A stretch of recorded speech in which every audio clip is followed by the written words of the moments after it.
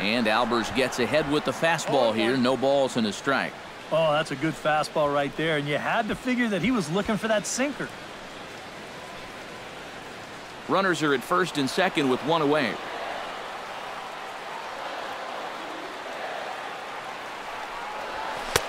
That misses wide. 1 ball and 1 strike.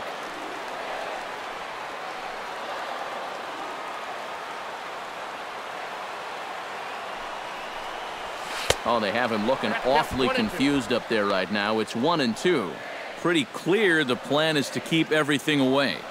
And that's smart for most guys, but you've got to know your scouting report because this is a guy that can cover the outside part of the plate. Tapped out in front of home. And indeed, he'll not even try as he goes to first, and that means 2 men are in scoring position now with 2 away. Yeah, sort of a protective swing there as he got on top of this baseball. But the net result is that at least he's able to move these other runners up 90 feet, albeit now with 2 outs.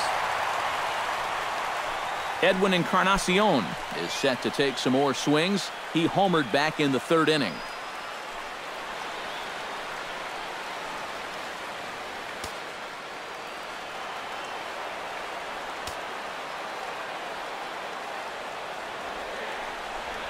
And ball 4 here on the intentional walk, so now they'll have a force at any base with 2 gone. And this could really be trouble now because with runners on every base, they've got a chance to really break this thing wide open. Jose Bautista will dig in here with the bases loaded now and a chance to really do some damage. He's been tough to deal with this year. He's 2nd on the team in RBIs, so this is a golden opportunity.